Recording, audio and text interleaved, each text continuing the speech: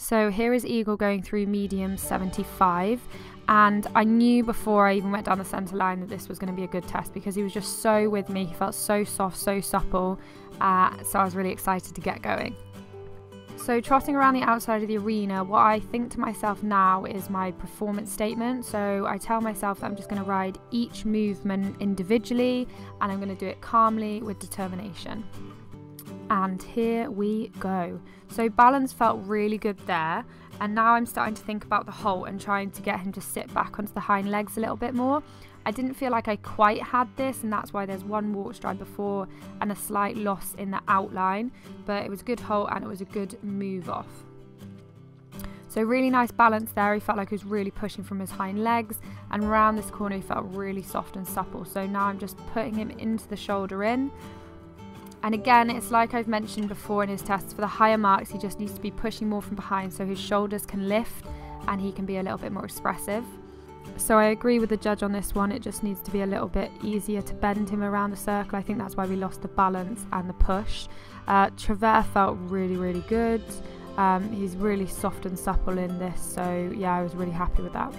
So I'm really proud of this setup for the half pass, because sometimes what can happen, they can either fall in or their quarters can fall out, and then you don't get that wrapping around your inside leg and that push and that suppleness. So I'm very happy with that. Just for more marks he needs a bit more expression.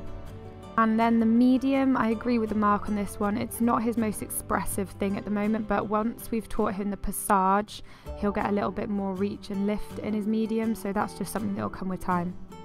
Into the shoulder in. So to improve the balance in this, I always think about lifting their outside shoulder and it coming up and forwards.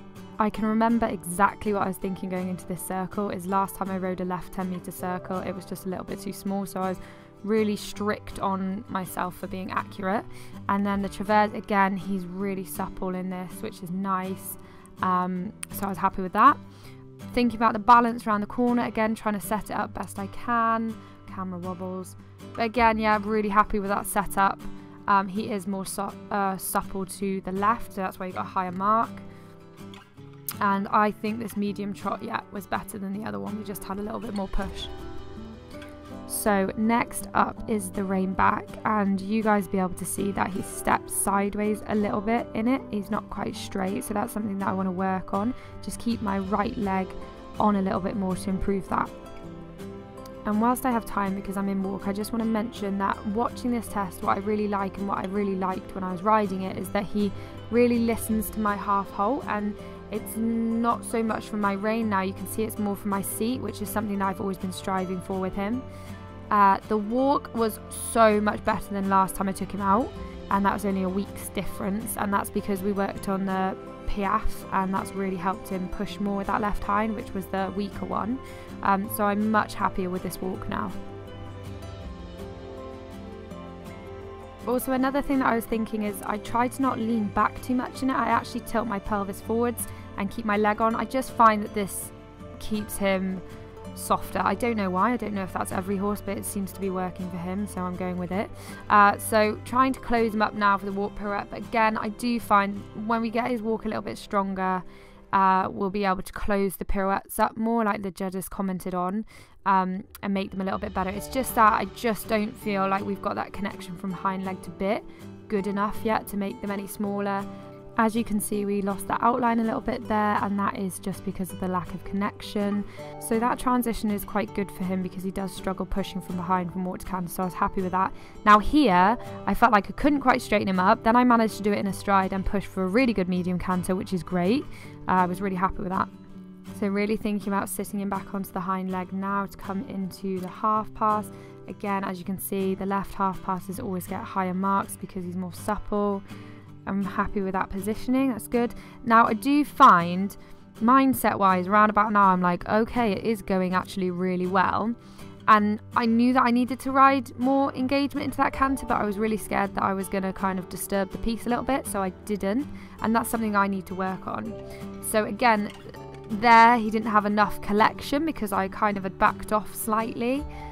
So the simple change wasn't as good as I wanted it to be.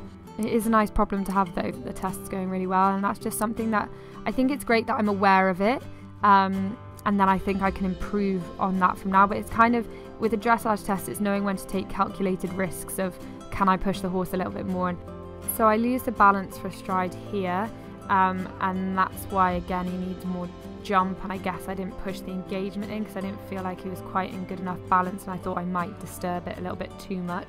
This simple change is so much better. He sits before it, and that one felt a lot smoother to me.